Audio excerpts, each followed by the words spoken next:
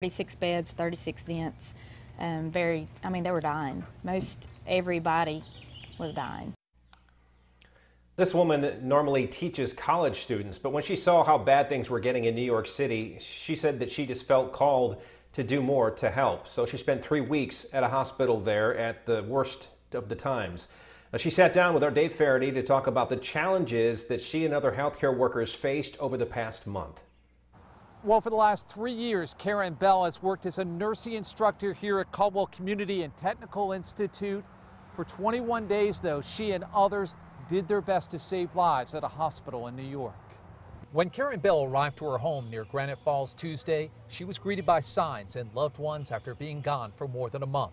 It was here she made the difficult decision to go to New York to help those with COVID-19. Weird, but I sat down on the couch and I put my head back and I said, God, I feel like you want me to go. I do feel like that you want me to be there. Bell, who has training as a respiratory therapist, says 5 minutes later she got a phone call from a recruiter who saw her message on Facebook.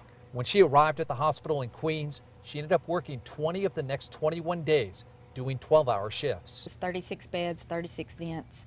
They were dying. Most everybody was dying. Bell says after that first shift, she remembers riding a bus to the hotel with other healthcare workers who couldn't believe what they had just seen. I get teary, but the next morning we got on the bus, it was complete silence.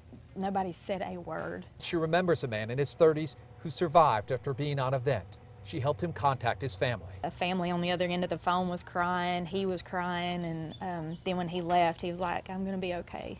She'll never forget that or her fellow healthcare workers, who she now calls family. She hopes that North Carolina never experiences the challenges New York faced. I just say don't take your chances, because I think if any one person would go up there, they would be scared to death and probably wouldn't come out of their house for a year. And when Bell came back here to North Carolina, she spent 14 days in quarantine before coming home to her family. Reporting in Hudson, I'm Dave Faraday.